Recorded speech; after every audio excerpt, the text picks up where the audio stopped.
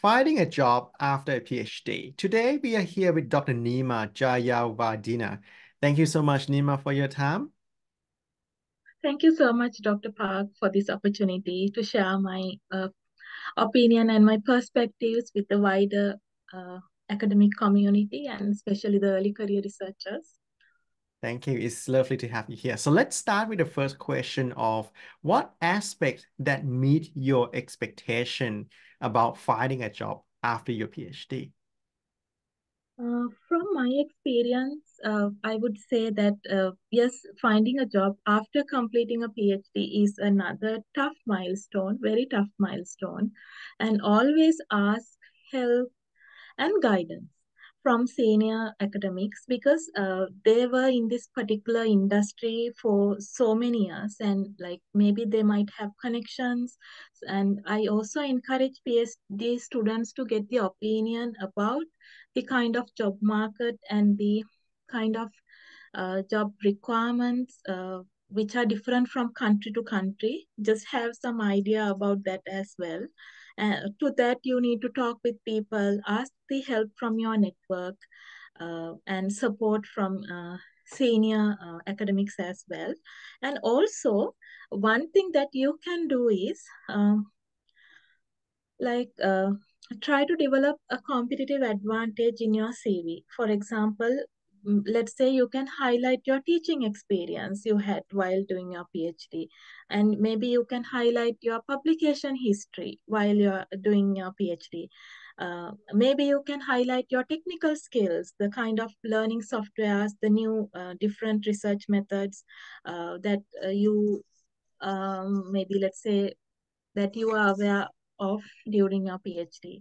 So I would encourage you to have a very good competitive advantage and just highlight that during that you what you did during your PhD. And also, like many PhD students can gain the teaching experience, like developing the course curriculum, developing the course syllabus, contact your supervisors, and ask for some experience, like tutoring experience, like marking experience, where you can ask for paper marking experience. They are senior academics and they will definitely help you because they are also like you at some point, and they understand the kind of mentality of a PhD student. Ask the support, um, and also like uh, if possible, just if possible also try to get the guidance from the even from your colleagues also. You can get this, those who have completed the PhD, you can ask their experience and you can ask them to share the kind of experience they had. Like this is all about academia, and again it is different for the industry. If it is again, if you're like, let's say if you're going for an industry job, then again you need to have the practical industry experience, even volunteer experience, internship opportunities. Those things will be very useful when you are applying for a Sure. job. Yes. So I think you made a very good point about learning from your senior, learning from your colleagues, and also build a competitive advantage about yourself, add more value to yourself, and how this value added actually lead you to your current jobs. Can you briefly mention?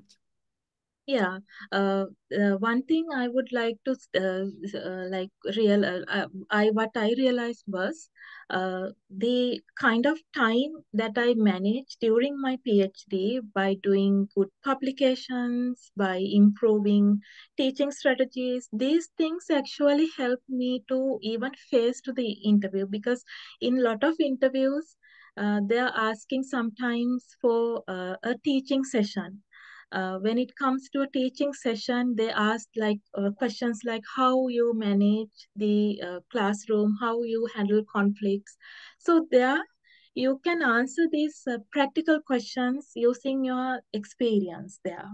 Hmm. And also, another thing is, now when you talk and when you talk with your supervisors, and when you share their experience, when they share their experience with you, like it is the same experience that you will also face one day, like, because they are, you and your supervisors, they are both in the same industry, so it is very valuable to talk, to share these ideas. And it's fine to talk and to share ideas, because senior academics, they really understand us as PhD students, like and also like have a good like mentality where you are open to listen, and just avoid any overconfidence or any things like that, because if you have these things, then it is hard for your guides to show you the correct path. So have this learning mentality as a PhD student, and you can talk with them, Mm. ask help, ask support from your network as well, because these networking people can also help you, and update them all these like milestones, what is going on with you, keep in touch with them, and these regular one-on-one meetings and regular updates are very important, Thank you. as per my Sure. Thank perspective. you so much for the tips there. Now, can I also touch on the aspect that not meet your expectation about finding a job after a PhD? Yeah, there was one, because when at the time when I applying for my job, I didn't had any idea about the kind of location, the kind of job location, like which country I will settle, and which country I will wanted to settle. I'm from a developing country, and my dream was always to settle in a developed country, but I wasn't sure what is the location, whether it is Australia, New Zealand, Canada, UK. Uh, that is why actually the reason I applied to everywhere to uh, to settle. I applied to all these kind of jobs, and because I didn't had any idea about the place where I would be working. So I think when if you're doing that, then just have some understanding about the kind of country that you're going to settle, because from country to country, the job requirements and the expectations are different. Even sometimes the titles are different, like lecturer, senior lecturer, associate professor, professor, associate, assistant professor, associate professor, reader, professor. Likewise, from country to country, even the titles are different. Therefore, just have some idea about the kind of location as well. Because by the time when I was applying, I didn't had that idea. I can clearly remember that I applied to all these job locations without knowing the kind of requirements, which differs from country to country. All right. Thank you so much for sharing that part. And I totally agree with you that we might have to do some more, research and homework about where the location that we want. Otherwise, if we say something incorrectly or funny, it might lead to a bad impression and we might not get a job there. Now, since you have applied jobs in many, many countries and continents, as you mentioned, do you have any tips for managing job search? Yes, like for example, if you're going for new locations and new systems, uh, then the just go through the websites and just have some idea about the kind of university, because I can remember when I was doing a job interview with Malaysia, uh, they asked me. Um, have you go through our website, why we should hire you, what are the research interests that align with our ongoing projects. There I understood that uh, I do not have any idea about it. There I think like if you are trying to explore new opportunities in a new location, then it is better to like highlight and to know about that particular university and the particular location as well. So that is one tip I would like to say. Hmm. And the other one is be prepared. always be prepared, because a lot of interviews they ask the questions like why you applied here, what you know about this university, how, like as I mentioned earlier, how your research aligns. For that, you need to be prepared. Review the job description properly, the key qualifications, the skills, the experiences required for this role, and prepare examples also, how your background aligns with the kind of job requirements. In my previous institution, I organized a lot of research seminars. So I included, as I mentioned earlier, also I included these flyers and photos in my interview slides.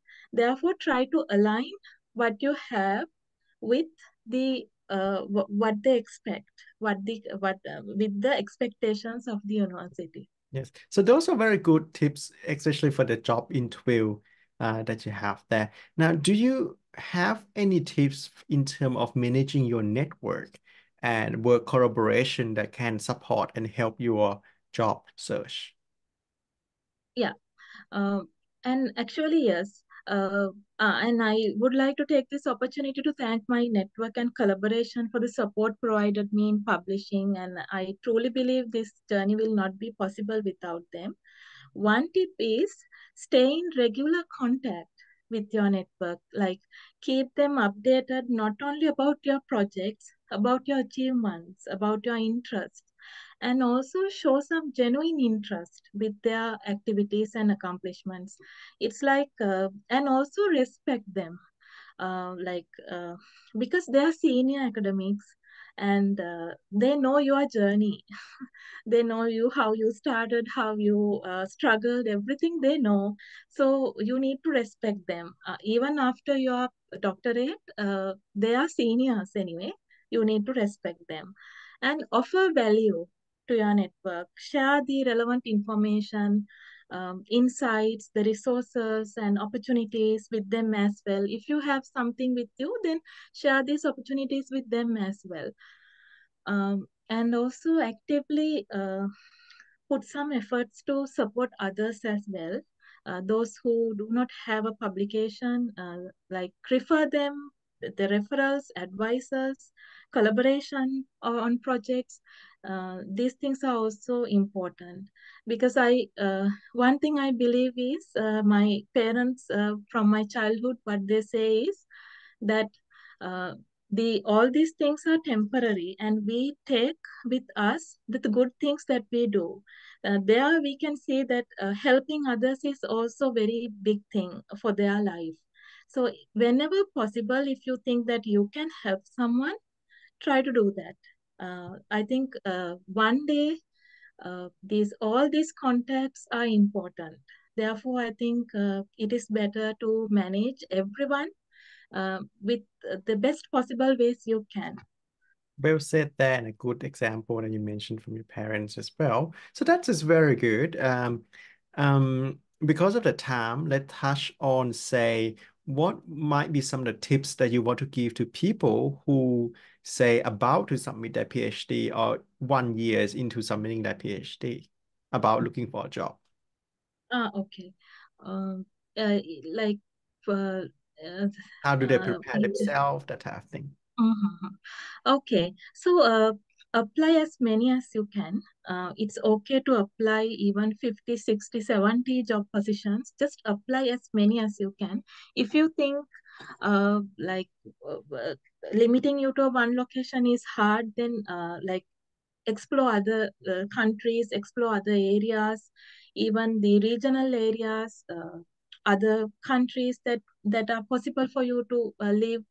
Explore all these opportunities. Then you have a very wide, I would say, a very wide selection with you. You will have very big pool with you. Not limit Uh, to specific not location and all that. And then when you say apply as many, so let's say if I'm about 12 months into my 12 months before I submit my thesis, do you think when is a good time for me to start applying? 12 months or 6 months or when I submit my thesis? I applied. Actually, I applied from my second year. I started Right. applying from second year. Hmm.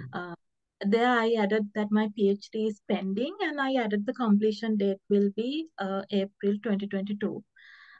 I started from my second year onwards.